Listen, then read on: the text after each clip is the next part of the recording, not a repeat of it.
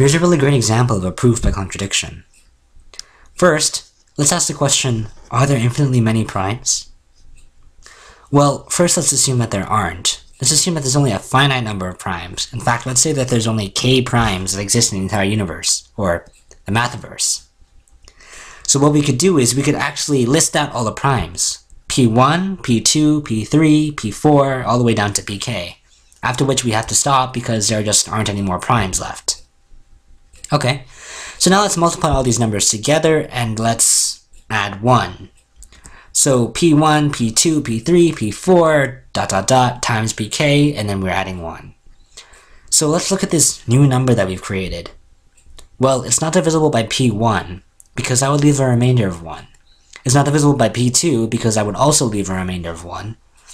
It's not divisible by P3, because I would leave a remainder of 1 as well, and if we look at any other prime, we can see that it will always leave a remainder of 1.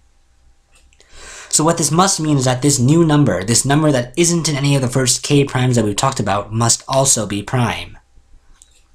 And this is why we must know that there are infinitely many primes. Because if we assume that it's not true, that there are only finitely many primes, that we reach a contradiction. Because if there's a finite number of primes, I can always show that there's one more than the number that there should be. So there's a logical impossibility. Because there can't be a finite number of primes, there must be an infinite number of primes. So thank you guys, and have a wonderful day.